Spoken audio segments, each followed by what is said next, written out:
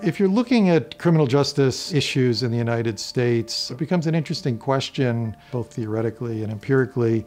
What is the impact of all of these guns? We know that the United States has a much higher murder rate than any other affluent country. And we also know that the United States has many more guns on a per capita basis. We also can look at right to carry laws and say, we know on average crime is higher after these laws are passed relative to the states that didn't pass them.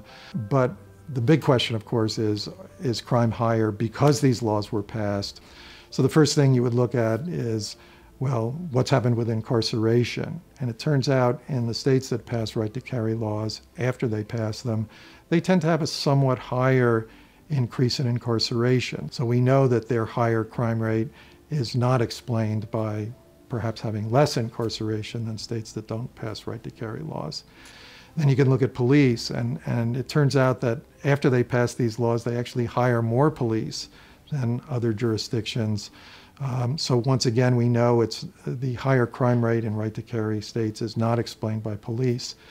Second Amendment is a short amendment adopted in 1791, and it just says a well-regulated militia being necessary to the security of a free state, the right of the people to keep and bear arms will not be infringed, shall not be infringed.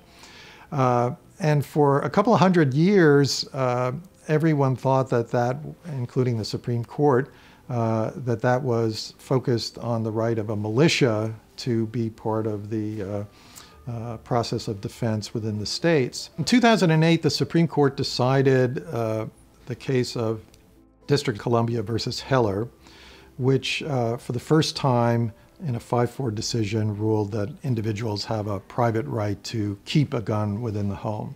It's certainly a bad idea as a matter of policy to constitutionalize a rule saying that whatever the policy we're going to have for gun regulation has to be the same in Montana versus, New York City or the District of Columbia.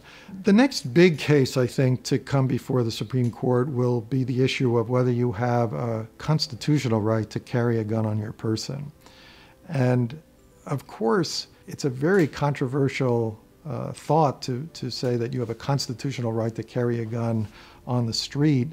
But I think the fact that the Supreme Court said that the Second Amendment gives you the right to keep a gun in your home when the amendment says you have the right to keep and bear means that they're likely to say you have the right to carry a gun on the street as a matter of constitutional law. What we're trying to do here in the law school is evidence-based law and policy.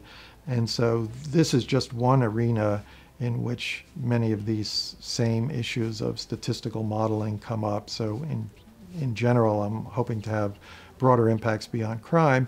But there's also something satisfying with the thought that if you can bring more clarity to law and policy in the criminal justice area, you may save people from experiencing violent crime or death. And if you can do that, that's a great thing to do as well.